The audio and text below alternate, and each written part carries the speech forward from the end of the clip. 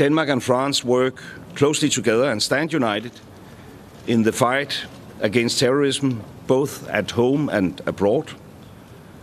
Regarding the Paris Agreement, I deeply regret the decision of the US. It is crucial that we now stand tall, maintain our commitments, and deliver on the promises we have given. We need an ambitious implementation of the agreement. Let's make the planet great again, as President Macron has elegantly put it. And I want to assure you, Mr. President, that Denmark and the other Nordic countries, along with us, stand fully united with France on this issue. We will keep our promises to future generations. Thank you very much. Thank you. Merci beaucoup. Merci. Thank you. Good to see you. Merci à vous.